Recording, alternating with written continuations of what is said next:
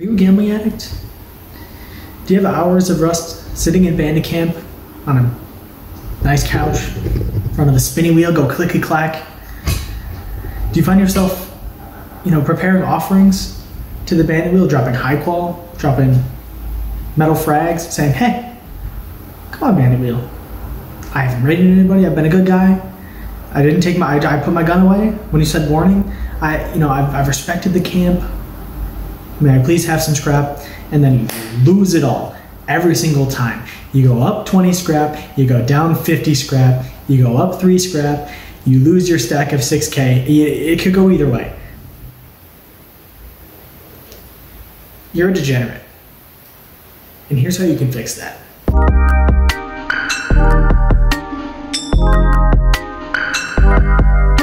The Bandit Wheel in Rust is a roulette-style gambling area. You place a wager with scrap, and if the wheel lands on the number you bet on, you're paid out according to the number on the wheel. And the number on the wheel, is higher for less frequent colors and is lower for more frequent colors. Like any casino, the Bandit Wheel has a house edge, meaning with any bet, statistically, you should lose money. For example, the 2-to-1 payout has a frequency on the wheel of 12 to 25. The 21-to-1 payout is only 1 out of 25. If you compare the payouts to the frequencies they show up on the wheel, you can determine that there's losing returns on any bet. This is the same thing you'll find at a roulette table in a casino. They do it this way so that you can gain money, you can lose money, but over time, statistically, you're going to lose money. There are a lot of people out there who think that they have broken the wheel. They think that they've solved some code, that they can get a better return on their investment doing some dumb shit. There's the patterners. They think, the wheels hit 1 7 times in a row. It can't be 1 again. What are the odds that it was 8 1 times in a row? I'm gonna bet on 20 because it has to be. Or the 20 hasn't hit in 7 minutes. I'm gonna bet on the 20 now. Or actually, if it hits the 5 and then the 1 and then the 1 and then the 3 and then the 1 and then the 5, it's guaranteed to hit the 20 because that's the pattern on my server and I'm big brained. You're not big brained, you're dumb. And then there's the bet hedgers.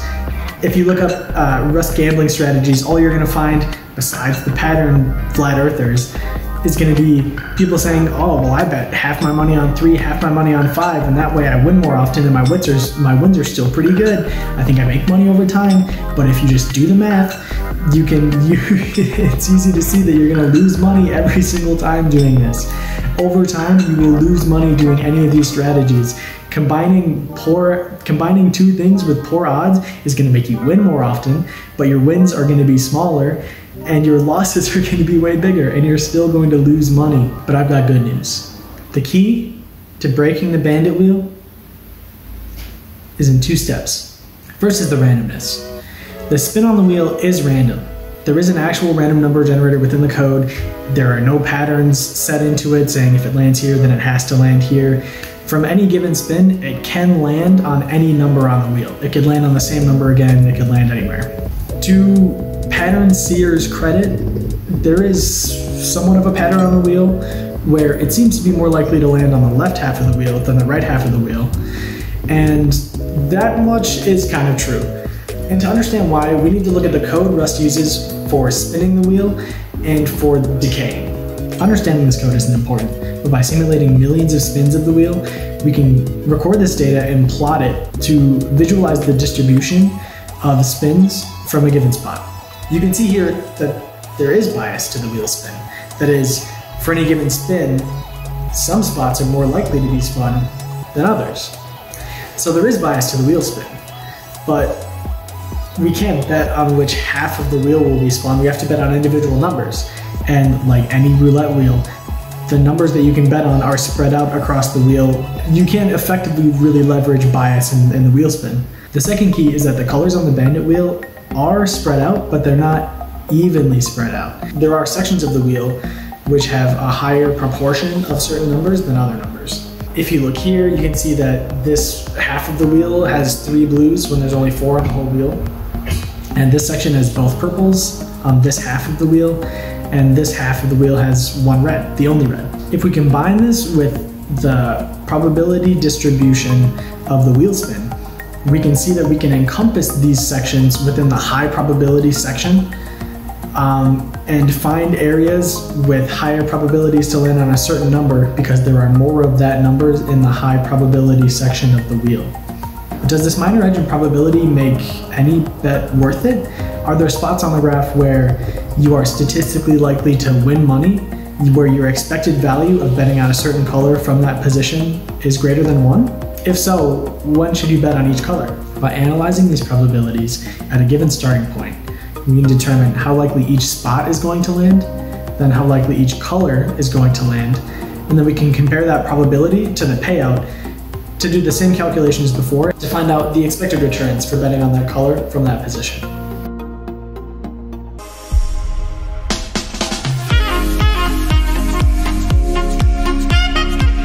Behold, my gift unto you, what this video has been leading up to. This chart shows the probabilities of landing on each color from each section of the wheel, highlighting which returns are positive. Meaning, if you bet on these colors from this position at the wheel, you have edge. The house edge is diminished. The player, the gambler, has an edge. And statistically, they make money by making these bets. This means that if the last spin on the wheel was here, you should bet on red. If the last spin on the wheel was here, you should bet on blue. If the last spin on the wheel was here, you should make a bet. This chart doesn't mean that the spin will end up on that color. It just means that you have a statistically positive expected return. It's a little bit like betting $1 to win $2.50 in a coin flip. You know, if you lose $1, but if you win, you get $1.50. So even though you have a 50-50 to lose all of your money, you should still take that bet because you stand to gain more than you stand to lose at that given probability. If we overlay this chart onto the wheel, we now have a reference map for which color to bet on at which position of the wheel. So you're about to bet and gain, you see that this color is on the top under the red ticker, you find that on the map, and then you bet on the corresponding color.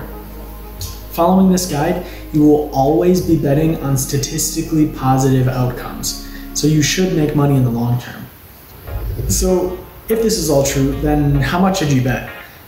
I mean, if you YOLO all your scrap on red, even if it's in the red section, you know, you can expect a 110% return on that investment, but you're never gonna get exactly 110% return. You're either gonna get a 21-to-1 return at like a 5.6% chance, or you're gonna get nothing, and you're gonna lose all your money. And that's gonna happen 94.4% of the time. So you need, in order to make scrap in the long term, you need to make small bets over long periods of time.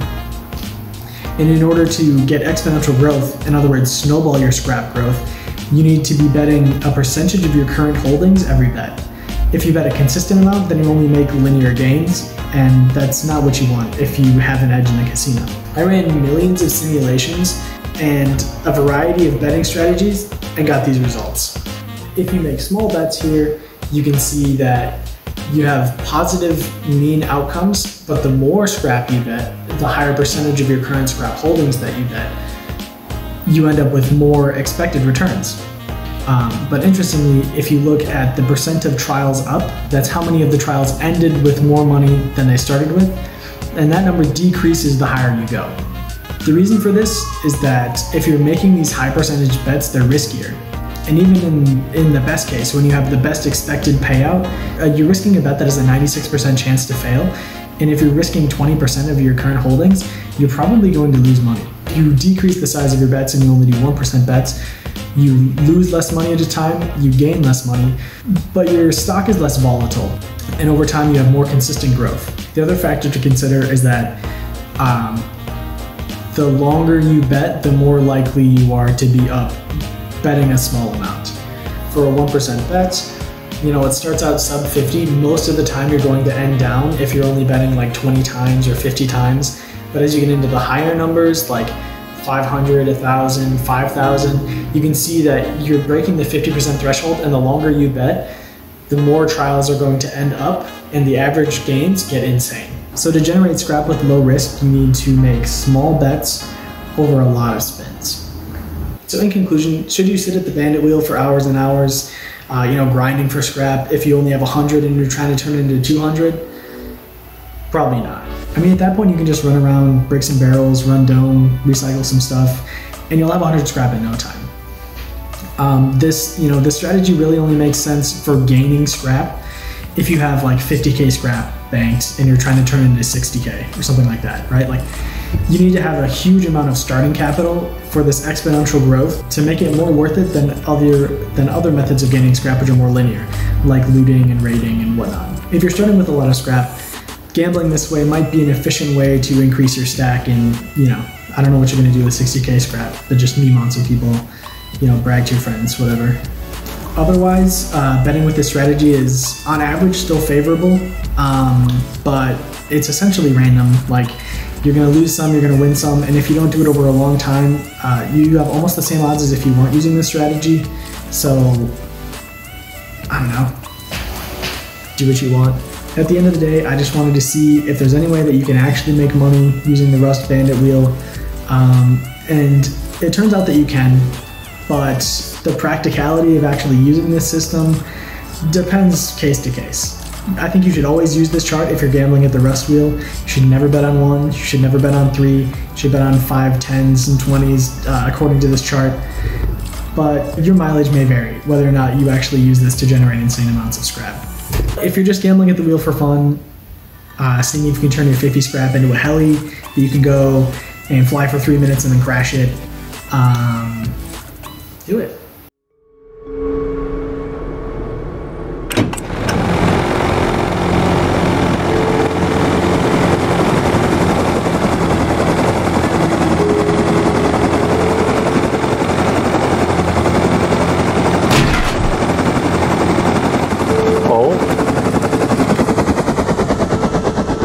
I guess, or M249s. That gun is cracked. You blow it up. I just heard an explosion.